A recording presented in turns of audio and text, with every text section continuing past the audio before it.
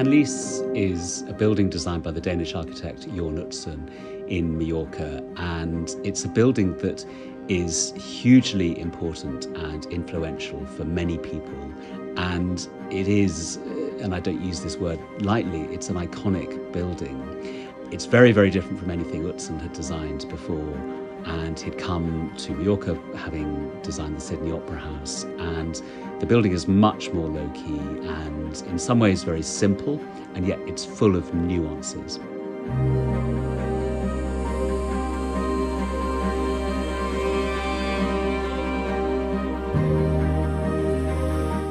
It's deceptive in its simplicity because it looks like a simple building that is organised in a very straightforward manner, and yet the more you look at it, the more you realise that it's a building that's layered with multiple ideas, and its simplicity is really a reflection of just how well resolved it is. It's super simple, and yet it's fantastically poetic.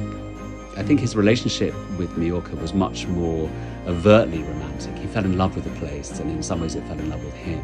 He fell in love with the stone, he fell in love with the people, he fell in love with the culture, and he fell in love with the local vernacular buildings that were made without much regard for having to make capital A architecture. They were simple responses to place, and simple responses to climate, and simple responses to material.